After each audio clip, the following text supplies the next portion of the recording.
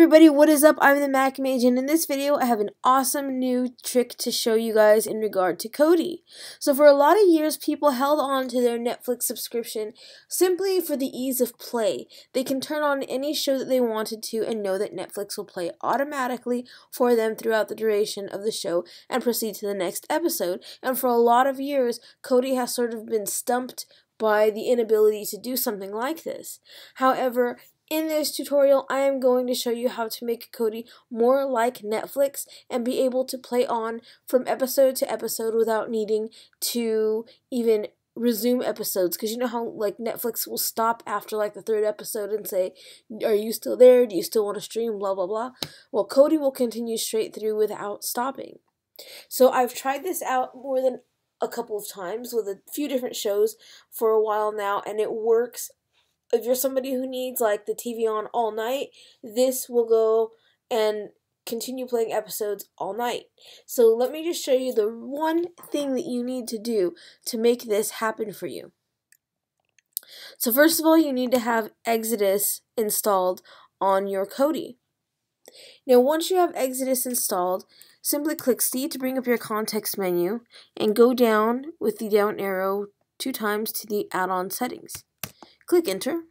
Now you're in the add-on settings and you just need to go over to playback. And normally by default this will be set to directory. You need to click twice or press enter twice to bring it to autoplay. And that's all you need to do. Then scroll down and make sure you save your settings by clicking OK. Now let's go into Exodus. We'll go into TV shows and I'm going to search. I'll just bring up The Simpsons. And then we'll go ahead and click inside here. I don't know why it's not showing up, but the show itself is showing up. So now I'm going to click my show. Okay, so now you can either start from the very top or you can select an episode within the series and then click C to bring up your context menu and play from here. Now this will select a video source at the highest quality and then begin your presentation.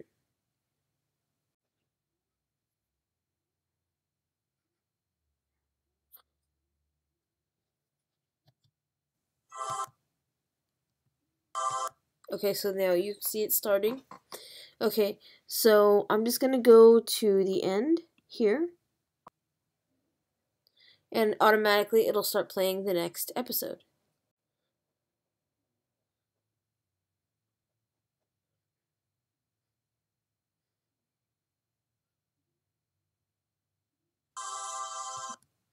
There you go.